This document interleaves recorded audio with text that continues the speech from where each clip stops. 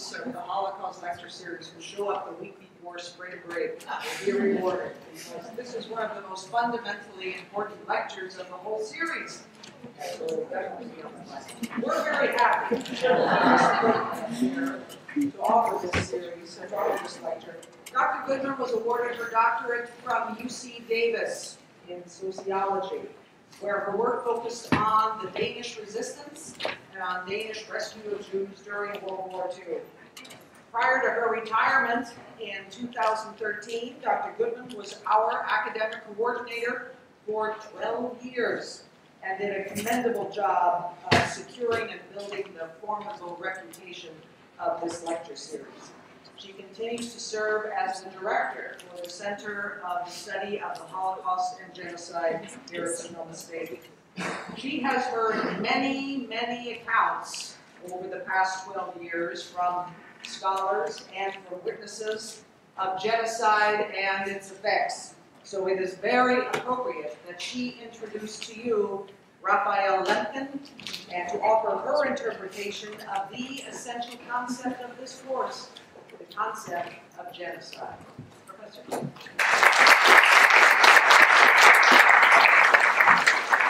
Before I begin, I have to thank Andrew, who has done a remarkable job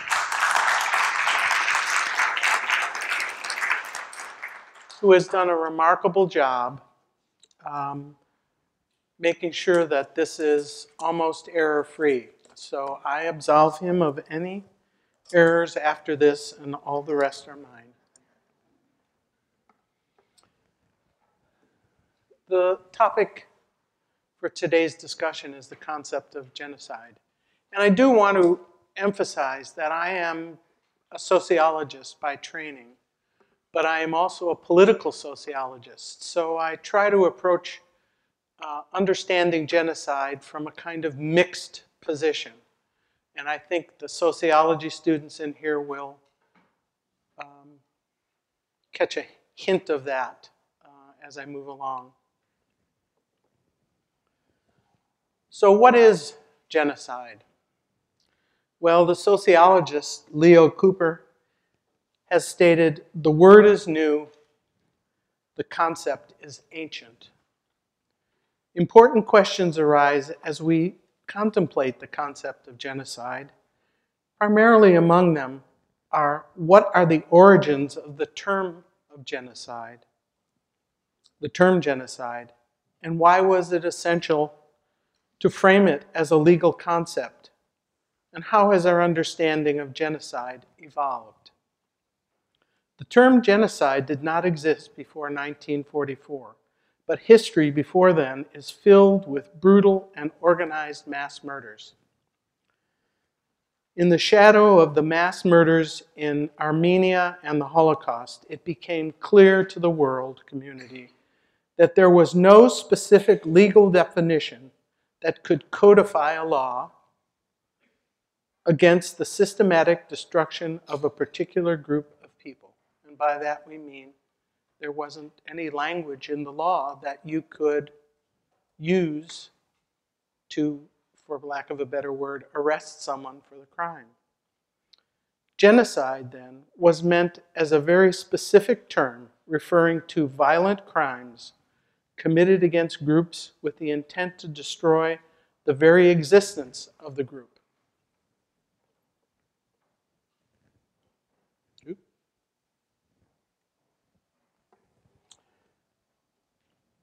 So, the outline for today's lecture is I'm going to give you an introduction and then a historical overview of genocide. I'm going to speak about the influence of a great man by the name of Raphael Lemkin. And I hope to help you understand the genocidal process. And I'm going to end with the question, what can be done? And a plea for you to think about perhaps what you might be able to do.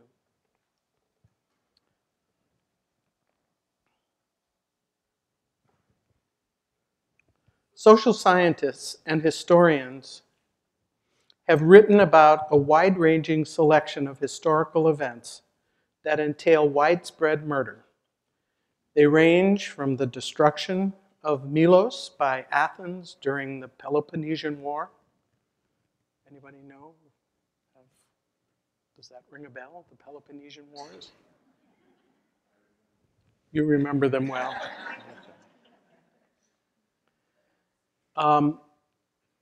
The Roman siege and eventual razing of Carthage at the close of the Third Punic War. And Christians in Europe's medieval era, approximately the 9th to the 14th century. They conducted onslaughts such as, if you've heard this, the Crusades, or religiously sanctified campaigns against unbelievers, whether in France,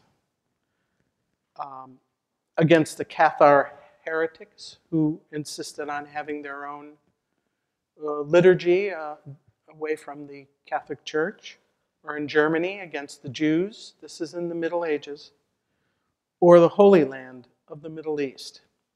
In the 13th century, 1 million or so Mongol hordsmen, under their leader Genghis Khan, surged out of the grasslands of East Asia to lay waste to vast territories. They extended to the gates of Western Europe. Entire nations were exterminated, leaving behind nothing but rubble, fallow fields, and bones. In addition to religious and cultural beliefs, a hunger for wealth, power, and death-defying glory seems to have motivated these acts of mass violence. These factors combined to fuel the genocide of the early modern era, dating from about 1492, the year of the Caribbean Indians' fateful encounter with Christopher Columbus. It should be noted that what I'm going to show you is not a comprehensive set of examples, but ones done that I found good slides for, or that are probably recognizable by some of you. Okay. Bet you didn't know about this one. How many people knew about this? Good. Very good. Professor Dodgen talk about that? Just on research. What major? History major. Early missionaries to Japan learned Japanese, and although they were admired for their knowledge of the outside world, their proselytizing was entirely unwelcome. They persisted in their missionary zeal and made large inroads among the population. The violence against the Jesuit missionaries eventually extended to all Christians, Europeans, or even Japanese converts to Christianity.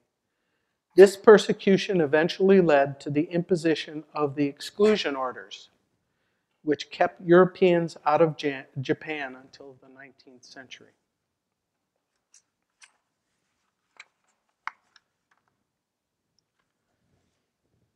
Lest we think genocide is a foreign phenomenon, we need to remember that over 150,000 Native Americans lived sustainably in California prior to the gold rush. They had existed for many centuries, supporting themselves by hunting, gathering, and fishing. This life changed dramatically in 1848 when James Marshall discovered that yellow metal in the American River at Colma in Northern California. In 1870, there was an estimated population of only 31,000 California Indians left, from 150,000 to 31,000. Over 60% of the indigenous people died from disease introduced by hundreds of thousands of the so-called 49ers. However, local tribes were also systematically chased off their lands, marched to missions and reservations, enslaved, and brutally massacred. In 1851, the California state government paid $1 million for scalping missions. $1 million, 1851, scalping missions. You could still get $5 for a severed Indian head in Shasta in 1855, and 25 cents for a scalp. 25 cents for a scalp in Honey Lake in 1863. Over 4,000 Native American children were sold. Prices ranged from $60 for a boy to $200 for a girl. Early definitions of widespread murder included barbarianism and mass death. In the 19th and early 20th century, there were attempts included in international treaties aimed at preventing war and crimes against humanity.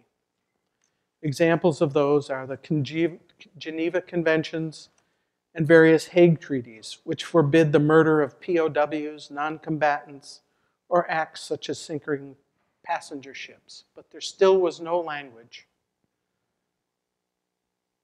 that provided for a law against creating mass death. By the early 20th century, events proved that treaties were not effective in deterring mass murder.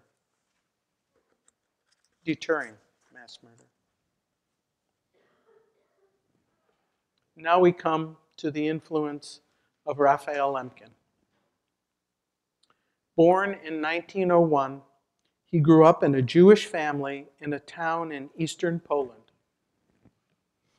Lemkin developed a talent for languages.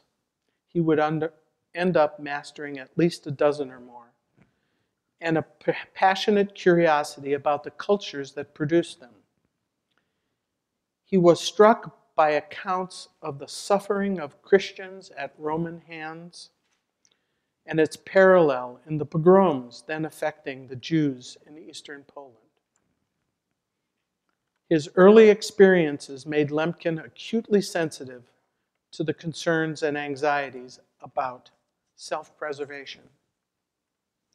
Those events prompted Lemkin's lifelong study of mass killing in history and the contemporary world. As a boy who was homeschooled by his well-educated linguist mother, he noted that he raced through an unusually grim reading list that familiarized him with cases from antiquity and the medieval era, including Carthage, and the fate of the Aztec and Inca empires. He was quoted as saying, "I was appalled by the frequency of the evil, and above all, by the impunity coldly relied on by the guilty." Why was the question that began to consume him. A key moment for him came, interestingly enough, in 1921, while he was studying at the University of Lvov. Soghomon Tehlirian, an Armenian survivor of the genocide or of the Turkish campaign against his people, was arrested for the murder of Talat Pasha. And if you've done your reading, that should at least ring a bell. Talat Pasha was one of the Armenian genocide's architects, and Soghomon gunned him down in a street in Berlin. In the same year, leading planners and perpetrators of the Armenian genocide were freed by the British from custody in Malta as part of the Allies' post-World War I courting of a resurgent Turkey. Lemkin wrote that he was shocked by the juxtaposition. Quote, "A nation was killed and the guilty persons were set free. Why is a man punished when he kills another man? Why is the killing of 1 million a lesser crime than the killing of a single individual. Despite the post-World War I prosecutions of the Turks for crimes against humanity, governments and public opinion leaders were still wedded to the notion that state sovereignty trumped atrocities against a state's own citizens. The state had control over what happened to its citizens. It was this legal impunity that rankled and galvanized Lemkin more than anything else. Until the Second World War, genocide was a crime without a name, in the words of British Prime Minister Winston Churchill.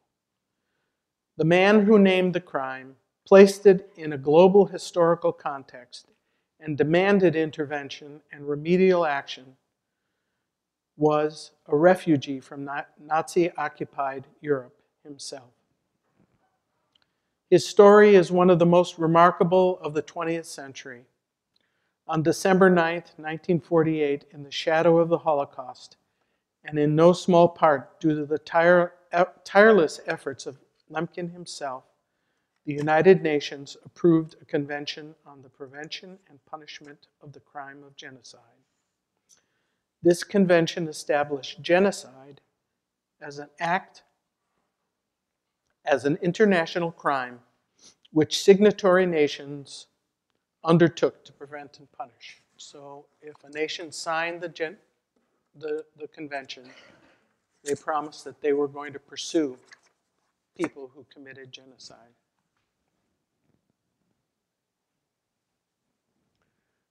Now, Lemkin derived the term genocide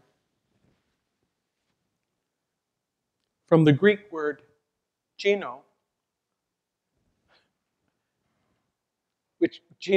which means birth, race of a similar kind, and from the Latin ceda, which means to cut or to kill.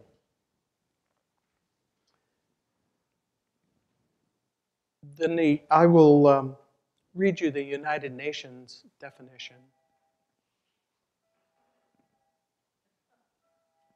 The train's leaving.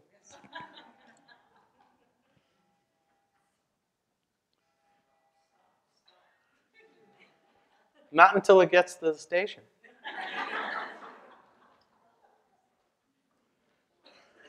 So first I'm going to give you a very simplified or cogent definition of genocide, which was created by two sociologists. And that is that genocide is a form of one-sided mass killing in which a state or other authority intends to destroy a group as that group and membership in it are defined by the perpetrators. It's kind of precise and cogent. However, the United Nations definition is much more thorough. And I didn't want to put it up there because you would be writing. Students, it's in Jones. For other people who are not in the class and not reading our texts, United Nations definition, genocide, and Google will give it to you. But I'm going to read it to you.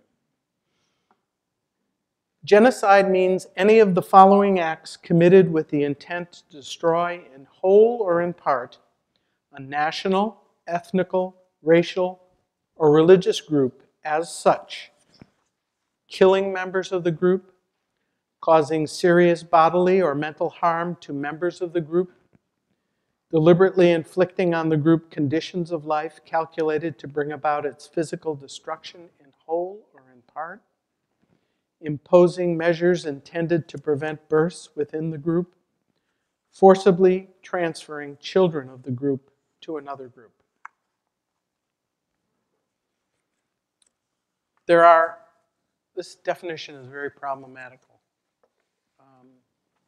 Although it covers what governments and politicians and people wanted to institute after the Holocaust. It does not address all of the possible instances of genocide. And as I say, it's become problematical. Now I want to talk about, we know now what the definition is, and I'll go back, no, I won't go back that far.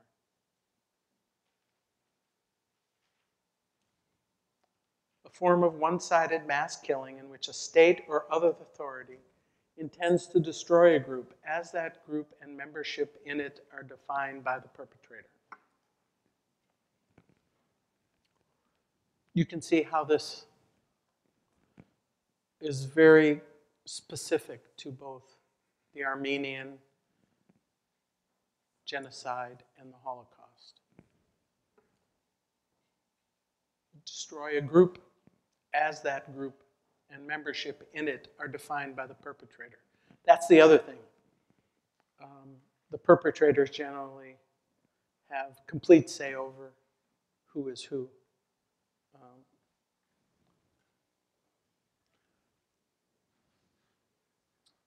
So I want to talk about the major causes of genocide, and I'll go into more detail of them.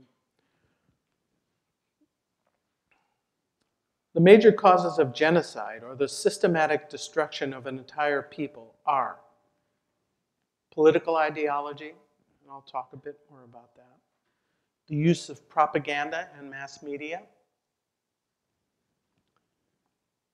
philosophical rationales,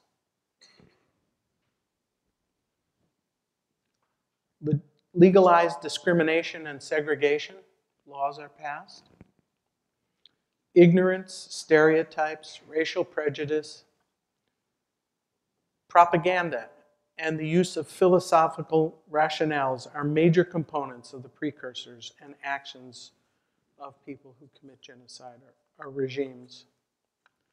State-sponsored violence, willing participants, non-participant bystanders, people who stand back and don't do anything. The cover of war. It has been said that most genocides occur while a war is going on. Appeasement policy, people who turn their head the other way. Ignorance, stereotypes, racial prejudice. I want to talk about the first element that I believe is so important in understanding genocide, and that is ideology. Ideology is a belief or myth system. You can believe it, but it also could be a myth, an entirely made up. In the case of genocide, it is used to justify and legitimize discriminatory acts against victims. Examples you know well from last week are anti-Semitism, but others are racism, or even a common preoccupation with an idealized past. Do you remember when we saw, or I guess we didn't see it, but in the video my students saw Master Ice 1933, and it showed the Nazis in medieval garb traveling through the forest as this great Aryan people digging up fake artifacts from the past. And the Nazis used this notion of a special, idealized Aryan past to separate Aryans from Jews. And these are all used to justify the social disintegration of the victims. All genocides are different. However, ideologies commonly preoccupy perpetrators of genocide. Racial and ethno religious hatred, longing for an idealized past, and belief in the right to territorial expansion. These ideologies serve to both foment and justify genocidal atrocities. When we see these ideologies being touted, we should keep in mind that genocide is sometimes waiting in the shadows.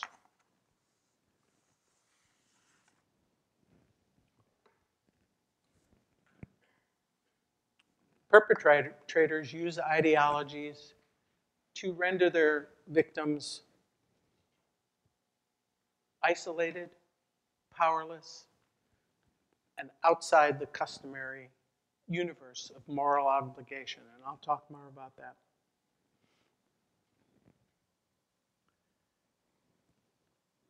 This is a very important concept that comes from a scholar, a sociologist, who studied genocide, Helen Fine.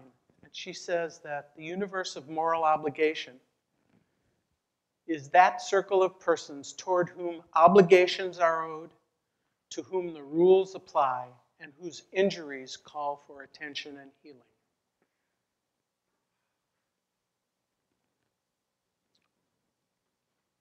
Just as a mental mind reliever at this point, you might think about who is in your universe of mutual obligation.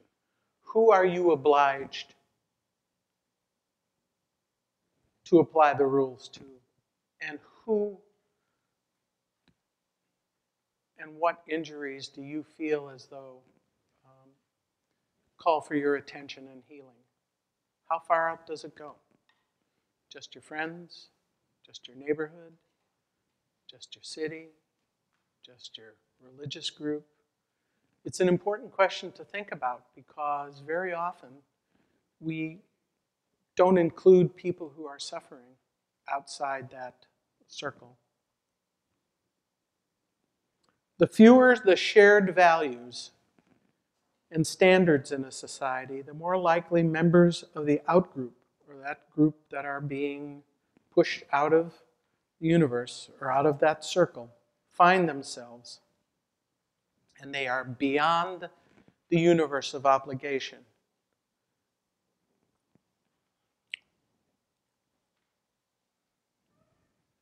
Okay, don't write them down. I'm going to tell you most of them, but very quickly. But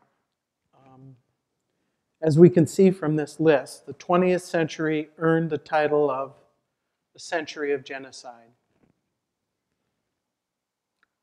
I want to briefly introduce you to the century. We have encountered some of these events in our course of study so far, but in order to understand the wide reach of genocide, we should attempt to explore the pervasive nature of the attempt to destroy entire populations.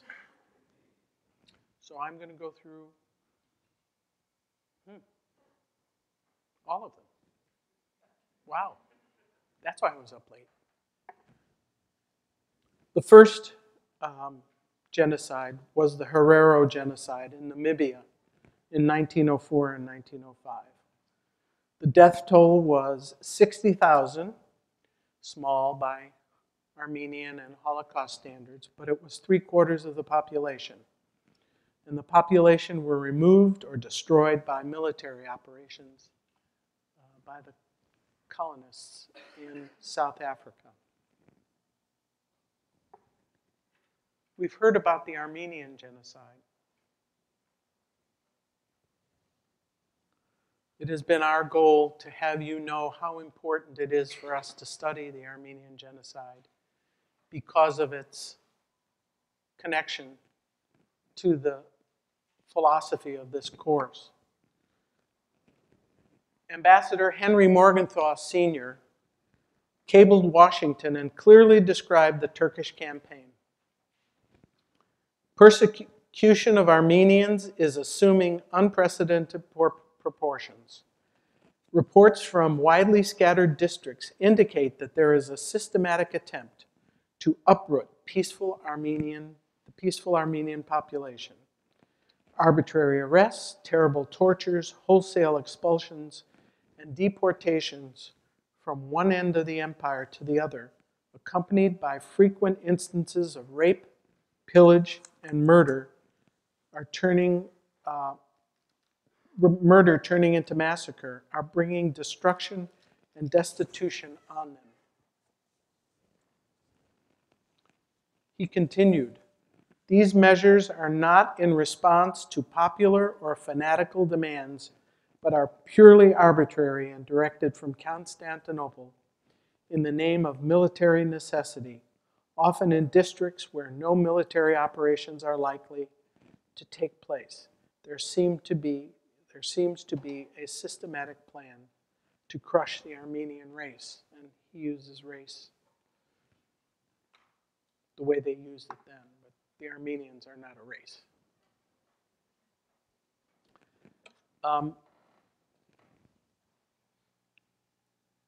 We have heard about how Armenians were driven into the desert, about the children that died. This is the framework that influenced Lemkin. He knew that this was all happening. He was, in essence, living in the aftermath of this mass murder. The premeditated destruction of the Armenian people was an attempt to not only destroy humans, but the Turks also attempted to erase the centuries-old Armenian culture. They destroyed major objects of Armenian cultural, religious, historical, and communal heritage. That was a key purpose of both the genocide itself and the post-genocidal campaign of denial. We may have something like that happening now.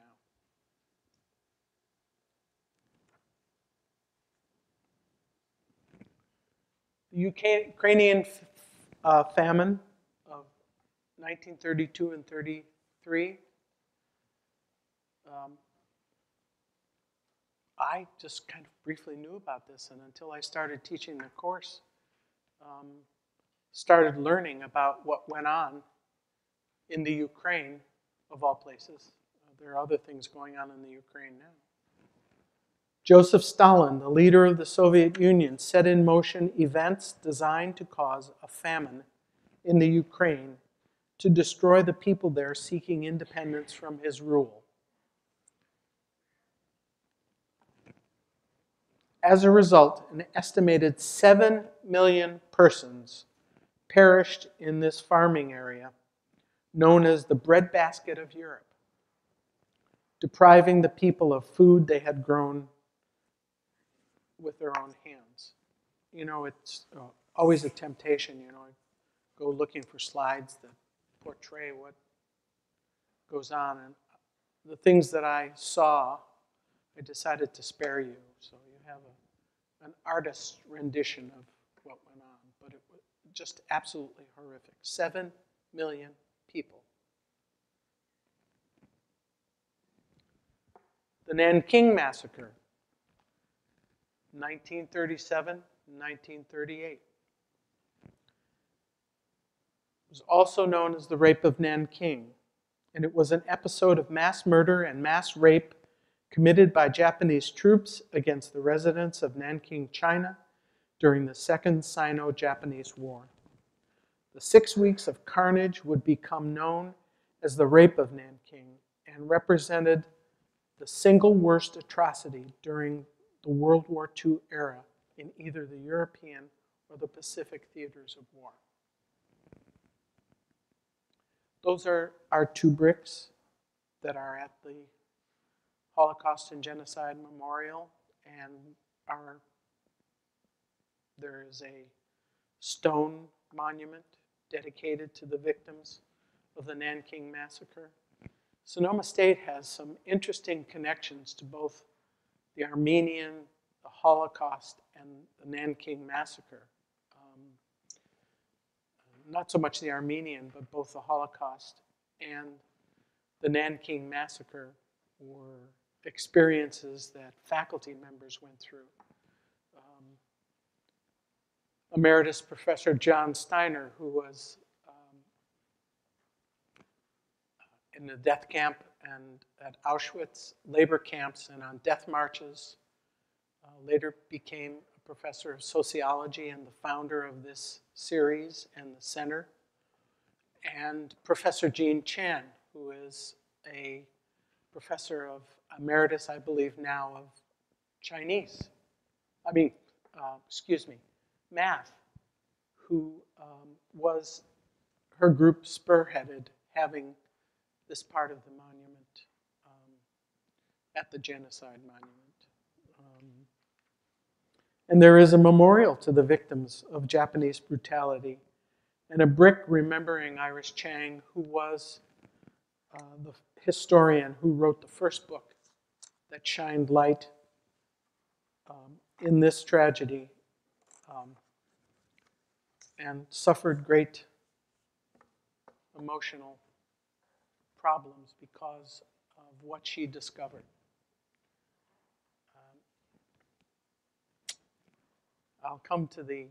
When I come to the stages of genocide, when I come to the last stage, I'll revisit Nanking. And of course, there was the Holocaust. And I chose to use a photograph of Lillian as well.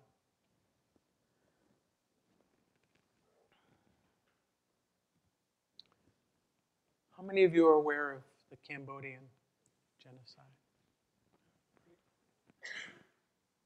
Very good. In depth? Oh, good. I'll just bore you. In Cambodia, the Khmer Rouge's interpretation of Maoist communist ideology allowed them to believe that they could create a classless society simply by eliminating all social classes except for the old people, poor peasants who worked the land. The Khmer Rouge believed that Cambodia should be returned to an alleged golden age, a remembered past, when the land was cultivated by peasants and the country would be ruled for and by the poorest in society. They wanted all members of the society to be rural agricultural workers rather than educated city dwellers who the Khmer Rouge believed had been corrupted by Western capitalist ideas. In order to be loyal to the state, the Khmer Rouge enforced the breaking of ties to religion and family. All political and civil rights were abolished. Formal education ceased. And from January 1977, all children from the age of 8 were separated from their parents and placed in labor camps, an act that falls under the UN Declaration.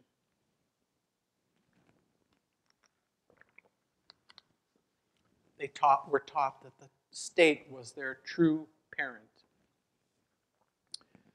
For the Khmer Rouge, children were central to the revolution as they believed they could easily be molded, conditioned, and indoctrinated. They could be taught to obey orders, become soldiers, and kill enemies. Children were taught to believe that anyone not conforming to the Khmer laws were corrupt enemies.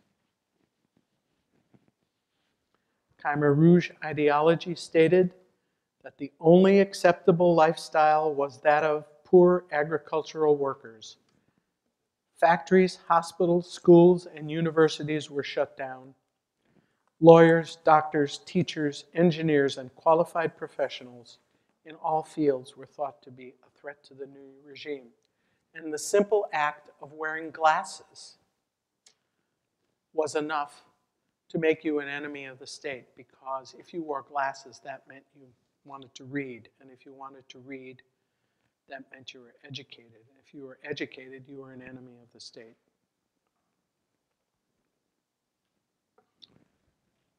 East Timor. The Indonesian invasion of East Timor in December 1975 set the stage for the long, bloody, disastrous occupation of the territory that ended only after international peacekeeping force was introduced in 1999.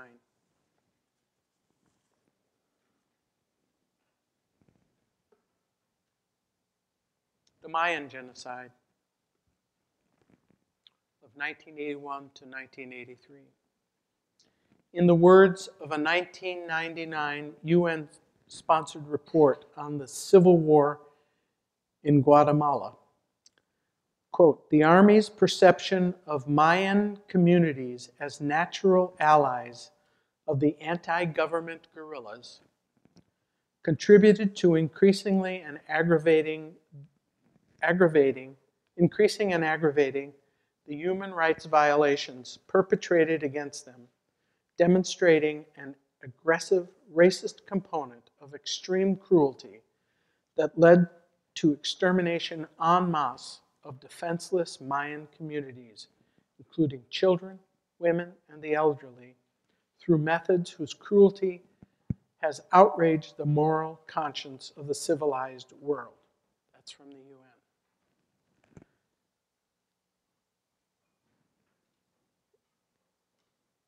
For those of you who remember, the United States was involved because it was providing weapons so that this could happen.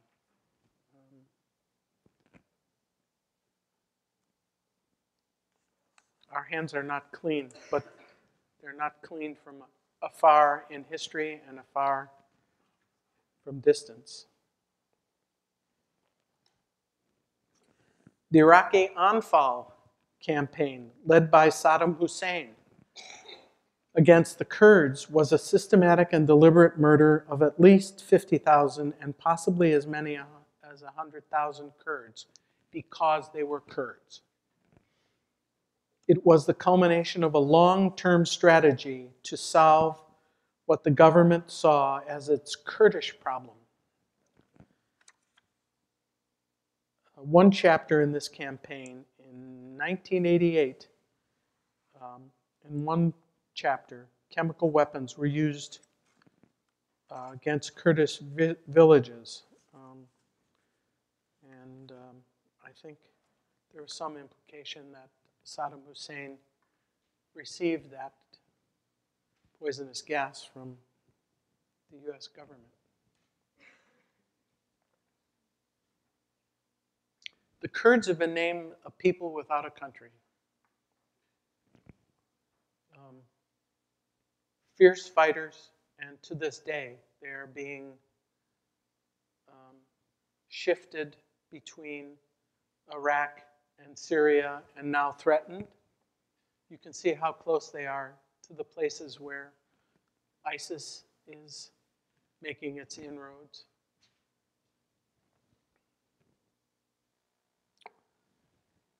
Bosnia was part of the Ottoman Empire until 1878, and then part of the Austro-Hungarian Empire until the First World War. After World War I, it was united with other Slav territories to form Yugoslavia, essentially ruled and run by Serbs from the Serbian capital in Belgrade.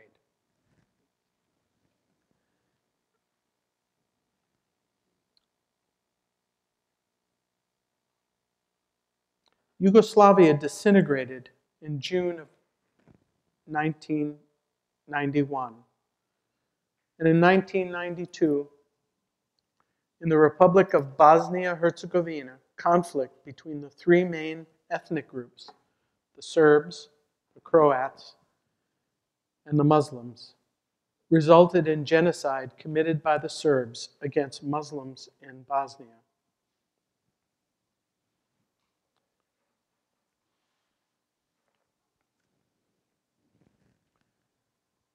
Rwanda in 1994. 800,000 Tutsis were murdered in a 3-month period, and the international community watched the event unfold and did nothing. We'll learn more about Rwanda as we move along. Imagine that, 800,000 people in a 3-month period. And that was largely without machine guns. So.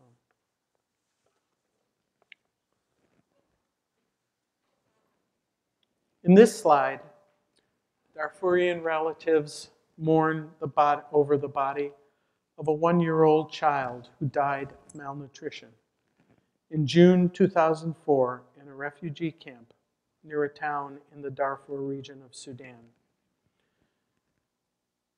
This is an ongoing genocide.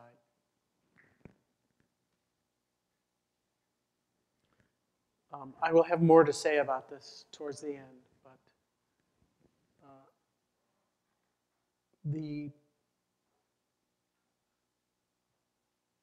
how many people remember Save Darfur?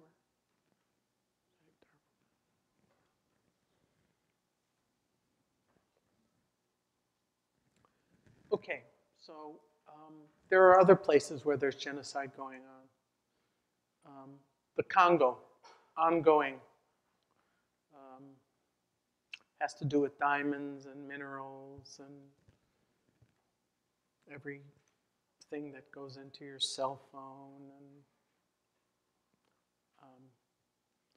to the point where there are movements abroad or afoot to just buy cell phones that are made from conflict-free minerals, and people are getting engaged and buying conflict-free diamonds. It's about the most we can do in the West, but I would suggest later on that that's not entirely the case.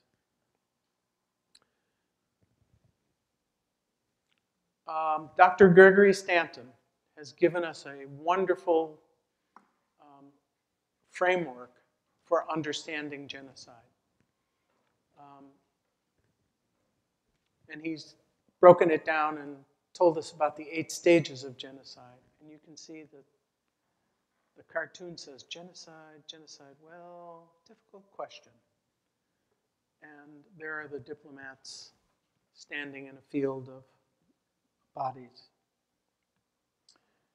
Genocide is a process that develops in 8 stages, according to Stanton, that are predictable but not inevitable. At each stage, preventative measures can stop it. The process is not linear. Logically, later stages must be preceded by earlier stages, but all stages continue to operate throughout the process. The first stage is classification. All cultures have categories to distinguish people into us and them. We do it every day. Giants and the Dodgers, Northern Californians and Southern Californians, to be. And we do this by ethnicity, by race, by religion. We do it by nationality. German and Jew, Hutu and Tutsi, societies that lack mixed categories are most likely to have genocide occur.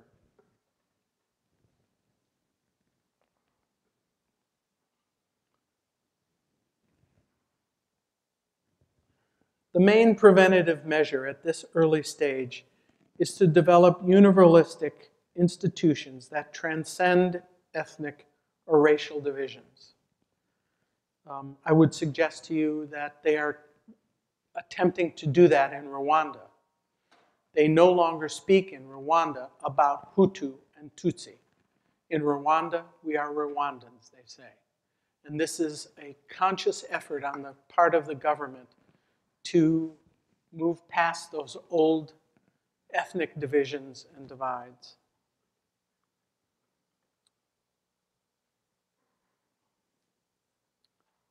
Another important step at this point is to actively promote tolerance and understanding, and to promote classifications that transcend these divisions. Here we are. with the physical classifications that took part not only in Nazi Germany, but also in Rwanda and other places. The Belgians were very famous for categorizing Hutu and Tutsi by supposed physical attributes.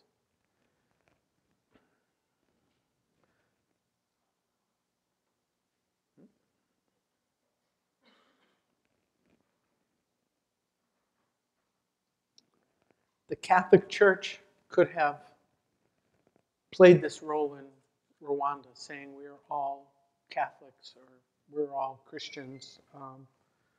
But unfortunately, they were subject to the same divisions. And there have been a few Catholic priests who have been convicted of genocide because of their lack of assistance and also of their active involvement in the genocide in Rwanda. So the Belgians distinguished between Hutus and Tutsis by nose size, height, and eye type. Belgians believed that the Tutsis were a naturally superior nobility, descended from the Israelite tribe of Ham, and that the Hutus were descended from the Bantus, or a primitive African ethnicity, I imagine. So we see that there were charts that helped bureaucrats understand how you see one person as one thing or as another.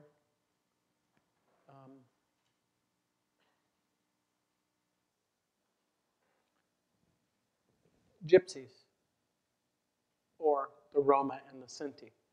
Gypsy is a derogatory term, and I apologize for using it. I guess in the middle they're looking at chins or noses, or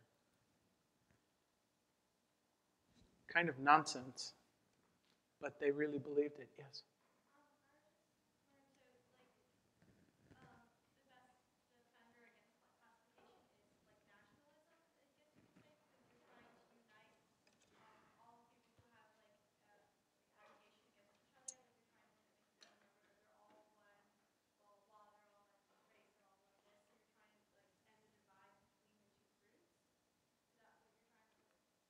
So what you've said is that you have learned, or you believe you've learned?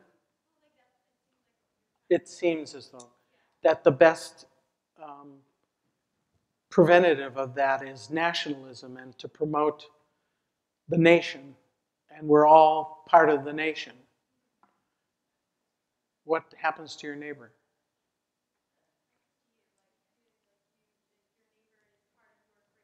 Neighboring country. Nationalism was a very important factor in lots of horrible things that happened in the previous. On another topic. Okay, the Germans were famous for this. This is a chart that shows and instructs who is an Aryan and who isn't an Aryan. And you can see that in the second column over, Mischling, mixed race person. Mischling of the second degree.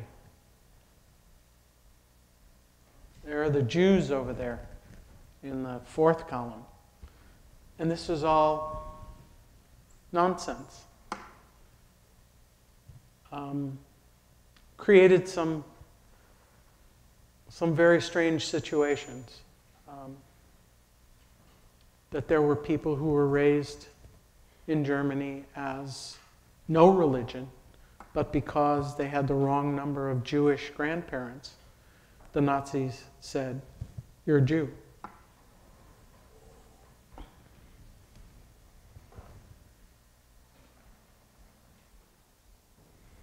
The next step is symbolization. We give names or other symbols to the classifications. We name people Jews or gypsies, or distinguish them by colors or dress. Apply the symbols to members of the group. Classification and symbolization are universally human and do not necessarily result in genocide unless they lead to the next stage, which I will talk about, which is dehumanization. When combined with hatred, symbols may be forced upon unwilling members of outsider groups. The yellow star for Jews under Nazi rule. The blue scarf for people from the Eastern Zone in Khmer Rouge. Khmer Rouge, red Khmer. People in the East were called blue. To combat symbolization, hate symbols can be legally forbidden, such as swastikas, as can hate speech.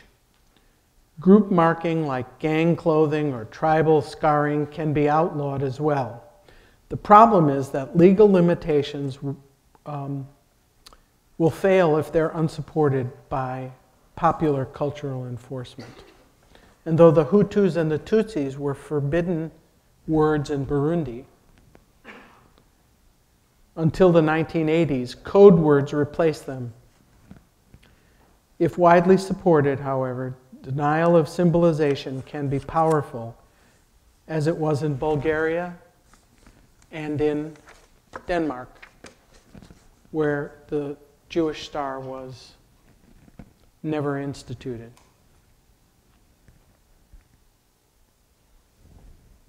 The next stage is dehumanization.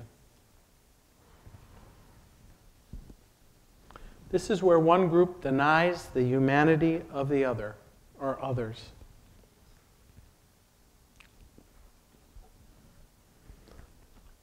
Classification and symbolization become stages of genocide only when combined with dehumanization. Denial of the humanity of others is the step that permits killing with impunity. The universal human abhorrence of murder of members of one's own group is overcome by treating the victims as less than me, less than us, less than human. In incitements to genocide, the target groups are called disgusting animal names.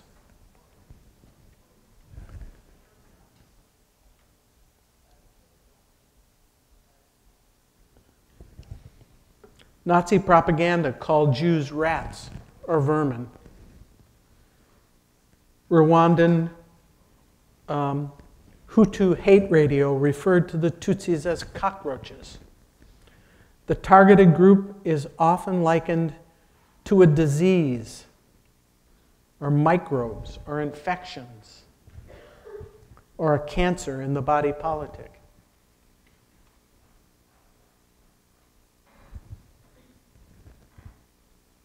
It wants to stay there, Andrew.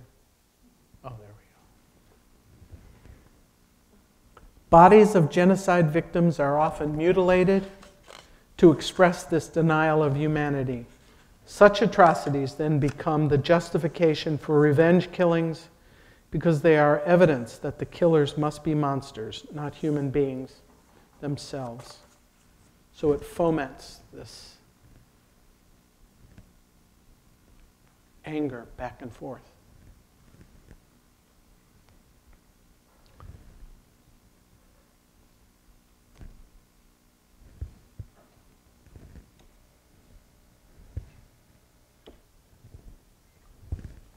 The next stage is organization. And Stanton says that genocide is always collective because it derives its impetus from group identification. It's always organized, often by states, but also by militias and hate groups. Planning need not be elaborate. Hindu mobs may hunt down Sikhs or Muslims, led by local leaders. Methods of killing need not be complex. Tutsis in Rwanda died from machetes. Muslim chams in Cambodia, from hoe blades to the back of the neck. Bullets must not be wasted was the rule at Cambodian extermination prisons, expressing the dehumanization of the victims. Social organization of genocide varies by culture. It reaches its most mechanized bureaucratic form in the Nazi death culture.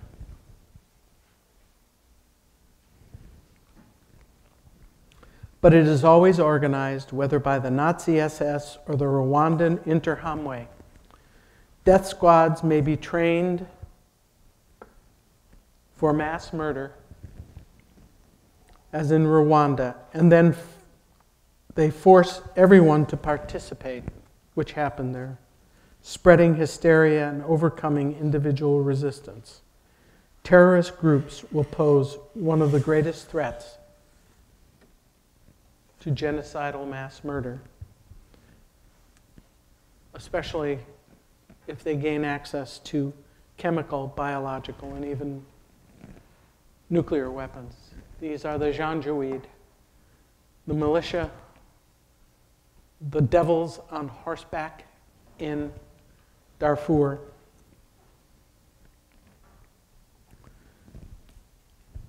The next step is polarization. Extremists drive the groups apart. Hate groups broadcast and print polarizing propaganda. Laws are passed that forbid intermarriage or social interaction. Political moderates are silenced, threatened, and intimidated, and then killed. Polarization proceeds in a downward cycle of killings until, like a whirlpool, it reaches the vortex of mass murder. Killings by one group may provoke revenge killings from the other. Such massacres are aimed at polarization, the systematic elimination of moderates who would slow the cycle. The first to be killed in a genocide are the moderates.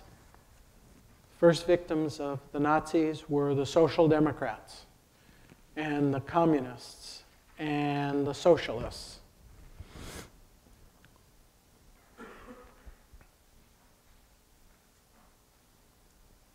People who would oppose the extremists.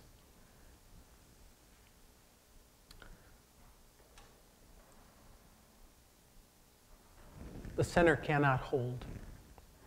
The most extreme takeover, polarizing the conflict, and negotiated settlement becomes impossible.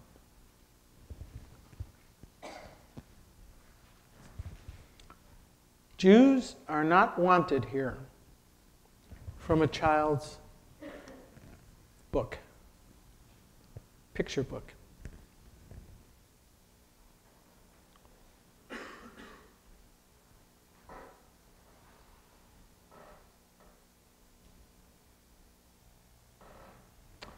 Table of anti-Jewish legislation in Germany, 1933 to 1943.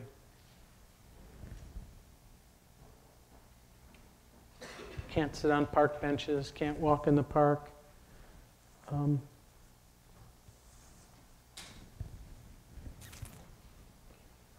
And this is part of preparation.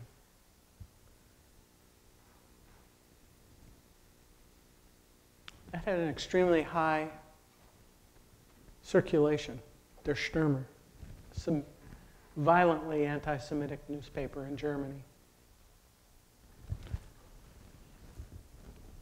So we come to preparation.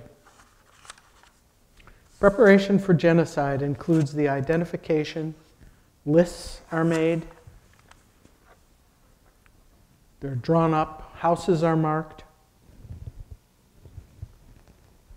maps are made, individuals are forced to carry ID cards identifying their ethnic or religious group.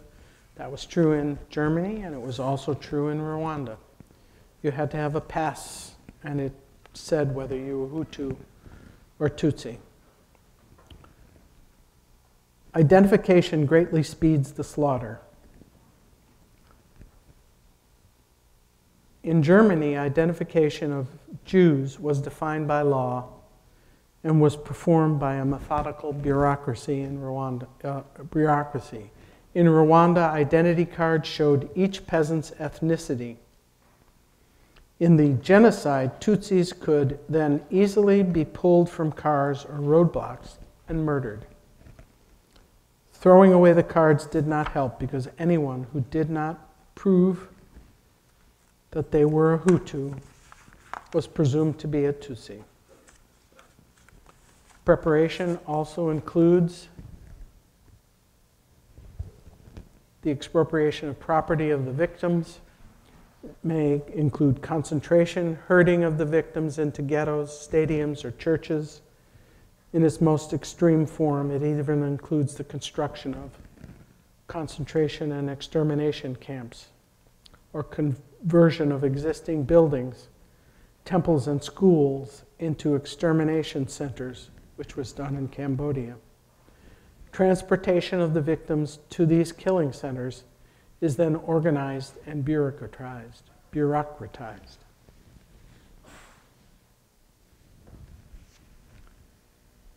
Even in the camps, obviously Jews had their markings. This is a poster you can get at the museum in Washington, but tells all the different, antisocial, criminal, socialist, and on their uniforms they would have these patches.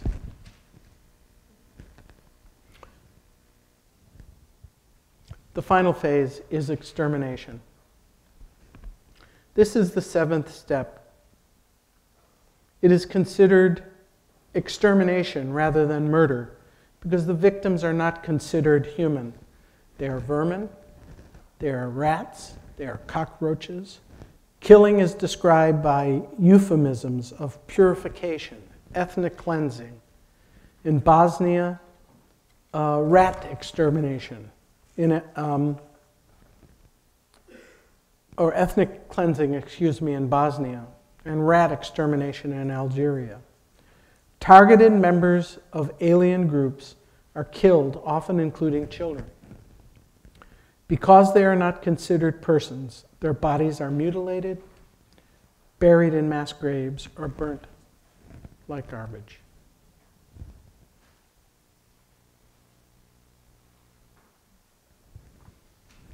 The last step in genocide is denial.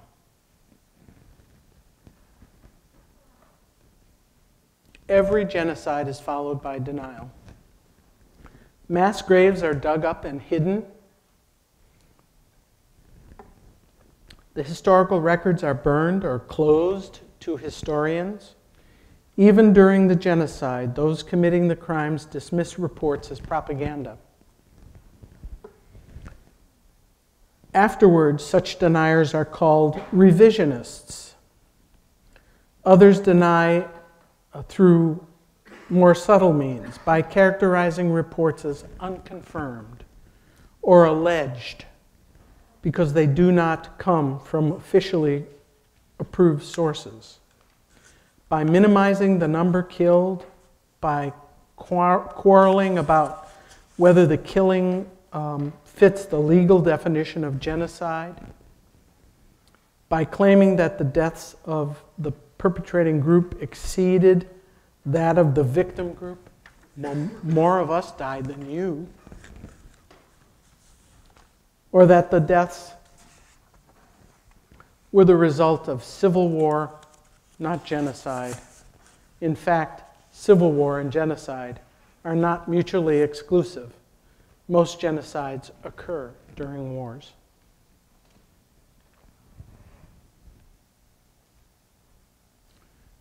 That is the impetus, this denial is what moves great numbers of Armenians to want people to learn about what happened to them, because the Turkish government, as you all know, continues to deny that there was a genocide. It was a war, you know. I want to recommend this book to you. I know students have more than enough to read, but I also know that there are many people who come to the lectures. It is eminently written, exceptionally powerful. She traces the whole history of America's place in the age of genocide. I'm sure that there are lots of used copies floating around. It won the Pulitzer Prize. Samantha Power is now our ambassador to the United Nations. She eloquently reminds us that intolerance and indifference are a most lethal pair of foes. And she analyzes in this book what America has done and what America has not done during the century of genocide, and it also bleeds into the 21st century. It's imperative that we attend to the current situation in Darfur and the Sudan. It is a region, if not on the edge of genocide, firmly inside its boundaries.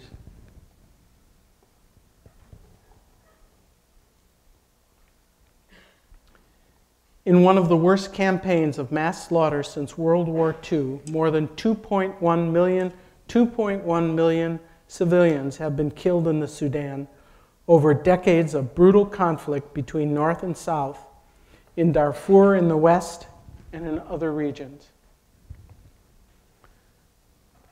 Since the 1950s, the Arab-dominated government of Sudan, centered in the capital of Khartoum, has tried to impose its control on the country's African minorities living along the nation's periphery.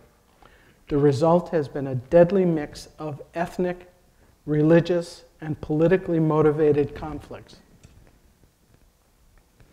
Though the North-South Civil War is over, and South Sudan gained its, centered in Khartoum, has tried to impose its control on the country's African minorities living along the nation's periphery. They've attempted to do that. The result has been a deadly mix of ethnic, religious, and politically motivated conflict. I said that. Skipped a paragraph.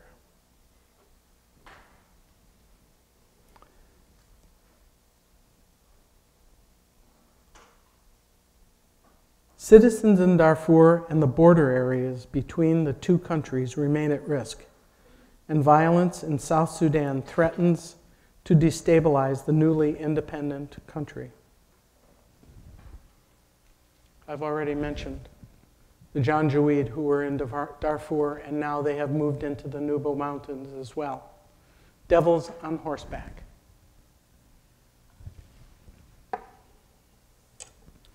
So the call has been never again. The Nuba Mountains, referred to as the Nuba Hills, are an area located in Sudan. That yellow spot.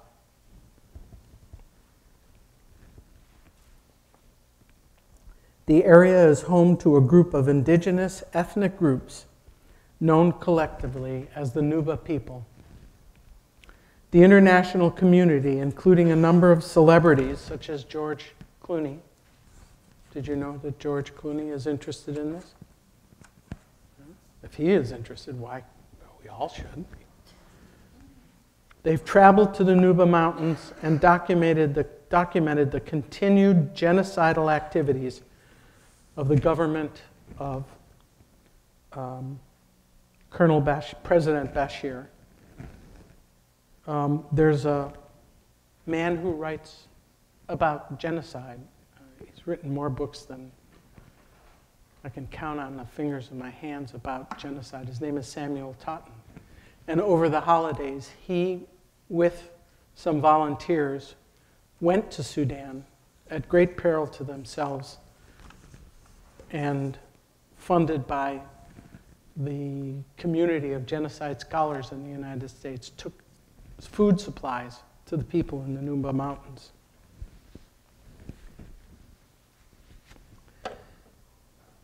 It should be noted that President Bashir was indicted as a war criminal.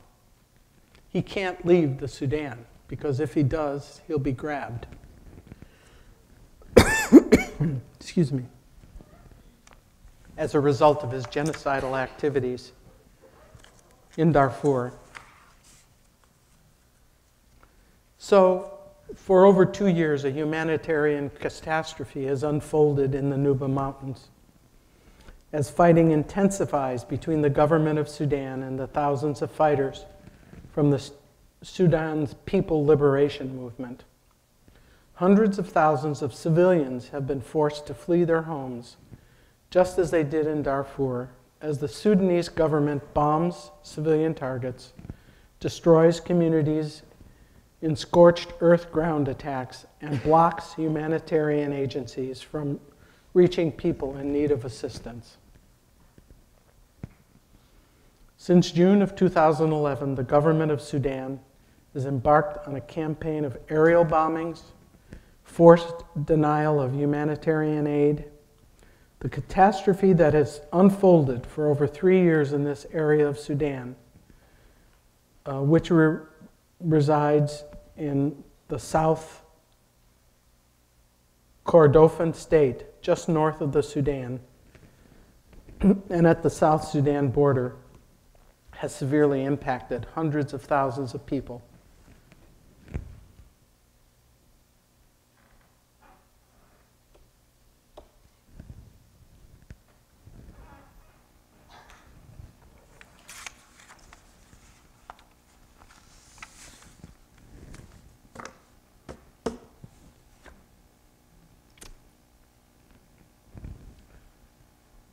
I can't believe the world stood by and did nothing. I can't either. When do you think the movie Hotel Sudan will be released?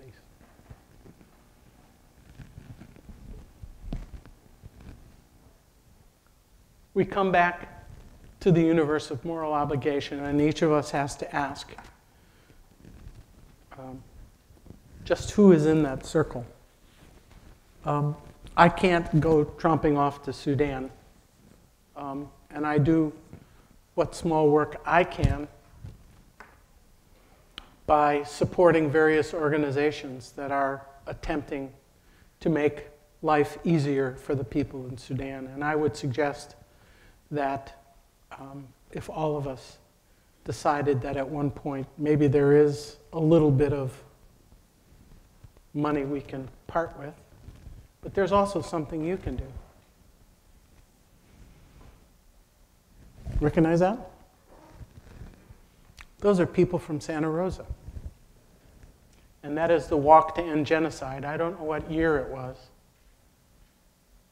But all those people, including a team from Sonoma State, showed up to walk against genocide, or to end genocide, and take part in those activities. They're going to do it again this April on the 26th. I would suggest that if you're interested, that you go to, did I get that? No, I didn't get it. JWW, Jewish World Watch. It's an organization that provides assistance in Africa and other places in the world where people's lives are threatened. And so I come to the end of a long list of atrocities that have happened with just this simple statement that I was tired of reading about what had happened and decided that even in the smallest of ways I could make a difference. And I hope you'll seriously consider that. Thank you.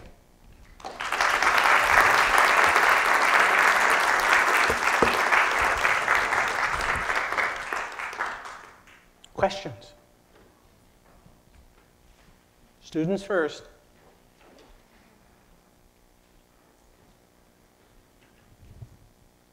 Do I have a student? One, I have a student. I have a man in the balcony. He's a student. Yes? I'll repeat the question.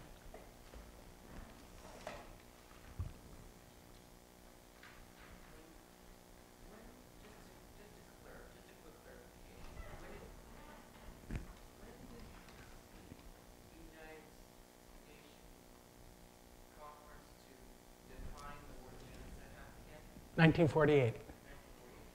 When was the United Nations Convention Against Genocide passed? And that was I think they came up with it. I'm not sure whether it passed in 1948. There were some problems.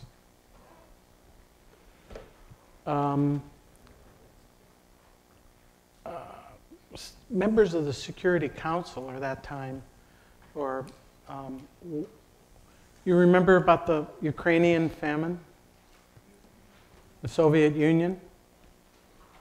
Well, from a distance in history, we can say it was a genocide, but they were kind of sensitive about having the convention so explicit.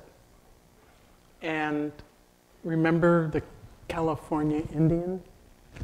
The United States was very sensitive about what happened to the Native Americans. And both of those historical facts impinge on some of the efforts, international efforts, to criminalize some of these activities.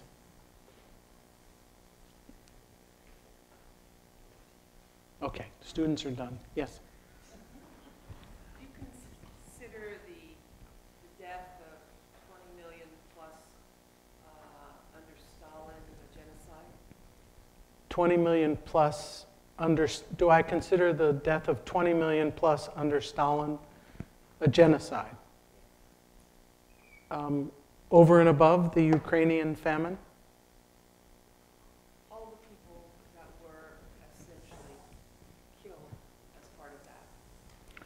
Well, I think I need more information about that. I know there were people who died in the gulags and were sent to Siberia, but where does that number come from? I guess I've read it or seen it quoted. The Stalinist purges. At some point, you can say that anything that has large numbers becomes genocide, and the term loses its effect. And in fact, there are people now who are talking about things like politicide. So that might fall into something that was a political mess. We're talking about gendercide, places where women and young girls are maimed and murdered. Fratricide, the Civil War. I mean, as it's moved along, some of it has actually kind of losing its punch. Or at least the punch it had after the Holocaust and the Armenian genocide. Why does it matter? Okay. Why does it matter that the word genocide is losing its punch? Isn't it just as evil what kind of side it is? We can call anything evil, but unless we have the tools to make it a crime, there isn't much we can do about it. And that was why the term genocide was so important. Coming up with the word and the convention, which is essentially a law by which people can be charged. Yeah? In what ways do you believe the UN definition of genocide needs to be expanded? Is there any... Do I believe that the UN definition needs to be expanded? Yeah, do they need to focus on more specific areas as well? Anything that's been kind of swept under the rug?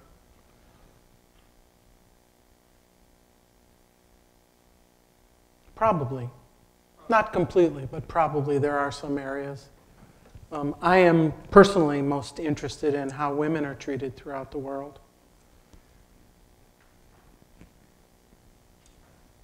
Yes?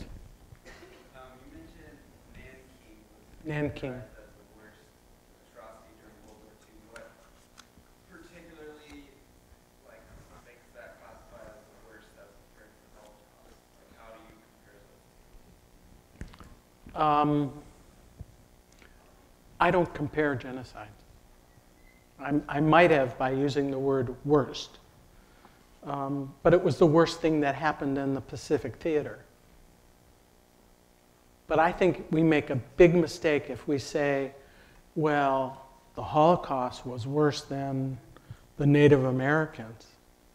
There is no weighing the scales when it comes to that kind of thing. So if I did say it was the worst in that context, the whole context of World War II, I misspoke, and I meant that it was in Asia. The one thing is that most people don't know about it. How many people knew about Nanking? Okay, you're history majors and you're adults who have lived longer. Yes? What would you say is the main identifier that distinguishes the genocide from a mass murder? According to the convention, intent. Yes, what distinguishes genocide from mass murder? And I would say that under most circumstances, it's intent. The intent to destroy all. You know, sometimes they're not quite good at getting all the people, but that's built into what, you know, the Nazis were going to get all of the Jews. Yes? What do you think events like this walk to end genocide accomplish? What do I think the walk to end genocide accomplish? Well, everybody who walks raises some money, and the people at this organization, Jewish World Watch, have several projects in Africa. They provide, one of the things that's happening in the Nuba Mountains is they can't go, they're in caves and they can't go out to get firewood. And one of the things that they do is they provide solar cookers for women to cook. So anything over and above just the money, I mean, if you just contributed money, is that the same thing? Or does this have some additional benefit? Well, I think it raises awareness, but I also think it builds a community of people who are interested in making a difference and changing things. So, yeah, I think, you know, there are, do you not think that they mean anything? I mean, there's events like this, and Mm-hmm. I always wonder, like, you know, does everyone then go home and, you know, forget about it? Well, I pointed out to my students, and you should have read, not everybody can be as brave as the young woman from Arizona who was captured, the American woman who was captured by the Syrians and may have been murdered and may not have been murdered. Her name was Kayla Mueller. We all can't do that. But for those who are willing to do it, there is a cadre of people who work for the Jewish World Watch who go to the Sudan. And this gives them funds, but also the spirit to know that it's a worthwhile thing that they're doing. Yes? We have documentation of genocides that have been prevented. Does anybody know of a genocide that's been prevented? What? See, my learned colleague said if it's been prevented, it wasn't a genocide. So how do we know that genocide can be prevented? How do we know that? I guess like human beings, we just need to strive. We don't know. We can walk. One of the things that Samantha Power says in her book that seems now, just a few years after it was published, to be, wow, would that it's so. She says that each one of us, maybe not the students, but each one of us, is complicit because we don't write to our representatives in Congress and say, do something about this. And we learned, you know, from the Armenian genocide that Americans, in great numbers, did things to at least make the situation better. They couldn't prevent the genocide, but they could make things better. Maybe that's the most we can hope for. Yes? Do you think that the United States and other countries and part of the UN have a responsibility to have more of a, I guess, stronger foothold in places like Sudan where the genocides are occurring? Do you think that it's too much of a political turmoil to get in there? That would be wonderful. The world has become very, very fragmented. And in order for there to be a peacekeeping mission in Sudan, you need the members of the Security Council to vote. And one of the reasons that the actions in Sudan are going on is because they have a lot of oil. A lot of oil. And there are a lot of Chinese, I don't know a lot, but there are Chinese petrochemical companies that are have interests there. So that immediately takes it to another place. It's not like it can be done.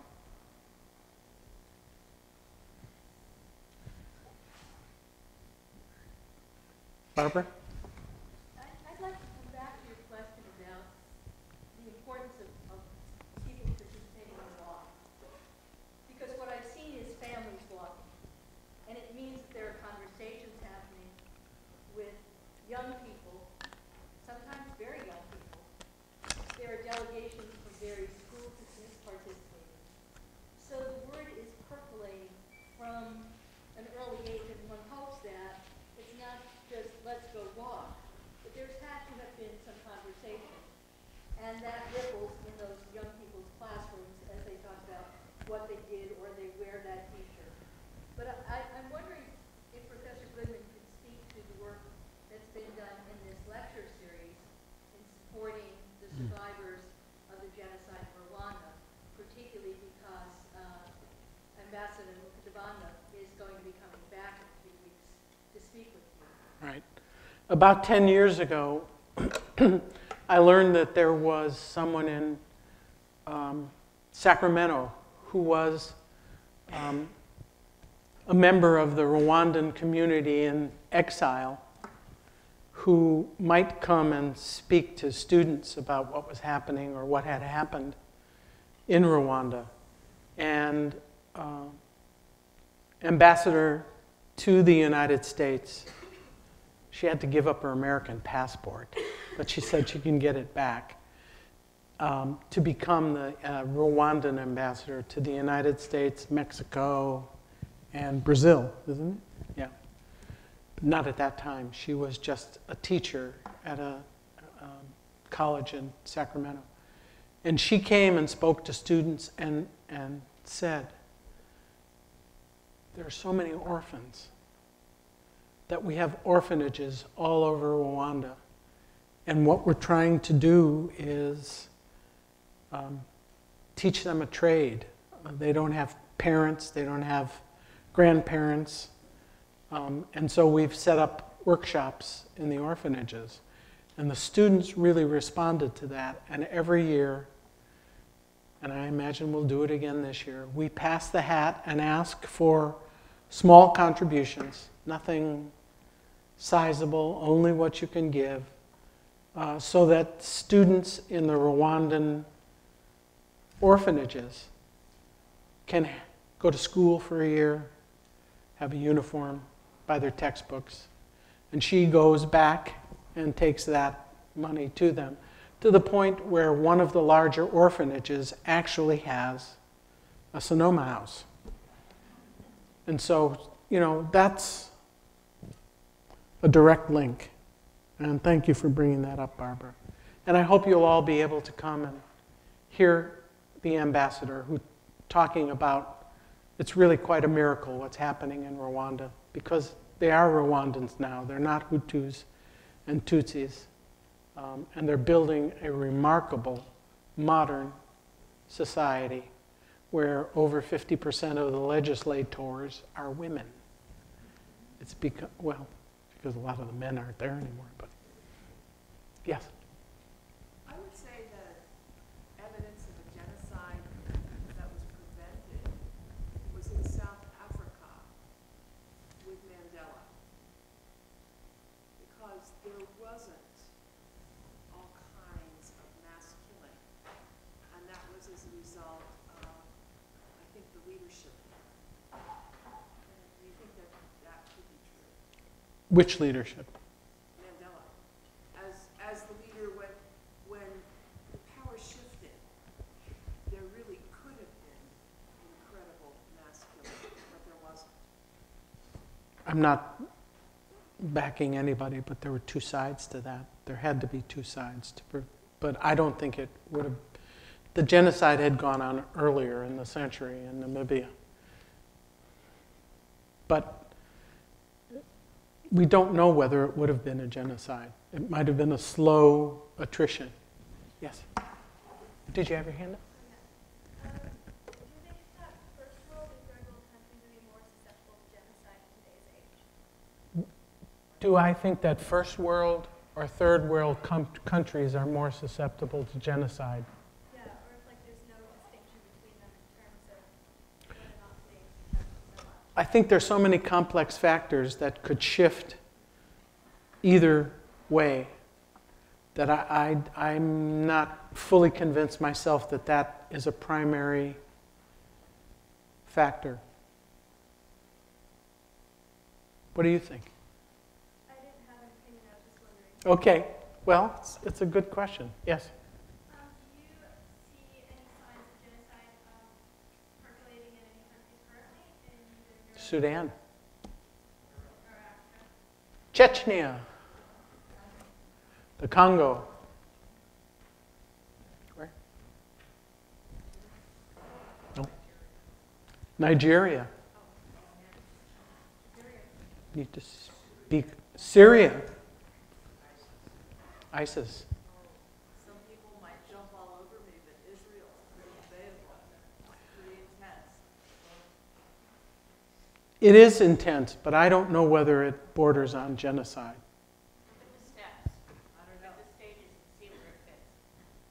don't know. Right.